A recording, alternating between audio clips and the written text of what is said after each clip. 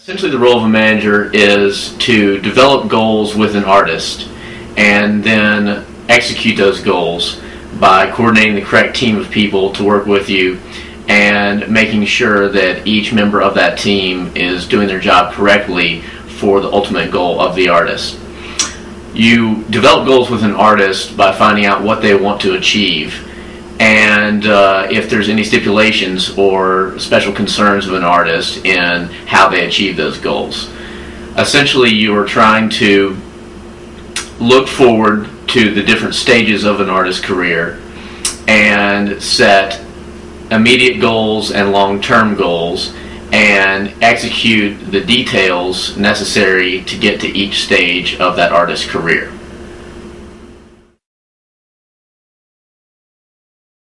Essentially, there is no typical day for a manager because the task can vary so greatly depending on what's going on in an artist's career at any given time. One day I may be in New York visiting with the label and coordinating the people at the label that are working on an artist project. Another day I may be on the road with the band, meeting with promoters and paying attention to the development of the band themselves. And quite a few days I'm in the office on the phone and emailing and essentially trying to develop the plan for the artist.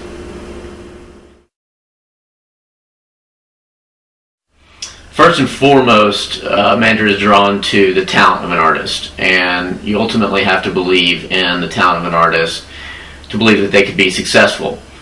You're also drawn to artists who are intelligent and understand what it takes to develop their career. And if you think an artist is going to be an easy person to work with, that certainly would draw you further into working with them. Certain artists are very talented, and you may believe that they are not going to be quite as easy to work with, or that they might prove difficult in some areas. But you might weigh that against the level of talent, and if you believe enough in them and you feel like you can work with them to get them to a point where they understand the things that they need to do and how things need to be done if they're ultimately going to be successful.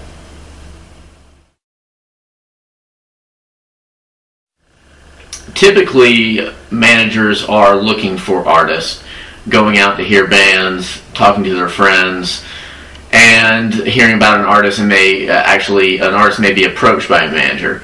If an artist is not being approached by managers, proactively, they can send out packages and work through any connections possible to get a CD, a press package, in the hands of a manager.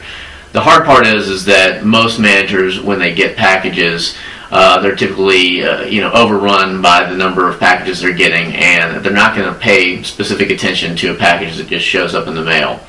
That's why it's best if you can find any kind of contact, friend, someone that can hand deliver a CD or package to a manager.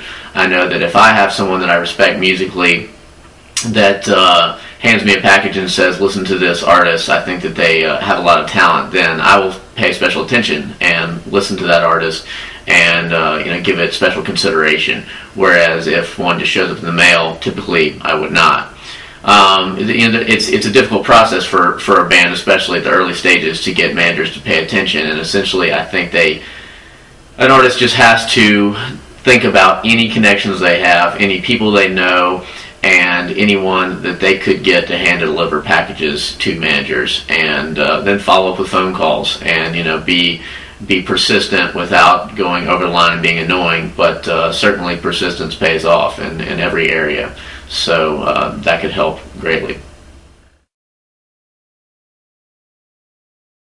This really depends on your relationship with a given artist. Some managers choose to stay completely out of all creative decisions or affairs, and certainly that's fine. That doesn't have to be the role of a manager. Certain managers are very involved in the creative process, and artists look to them for their opinion. And as with everything involving your relationship with an artist, it's a developing process of finding where that artist needs help and where the artist wants your help.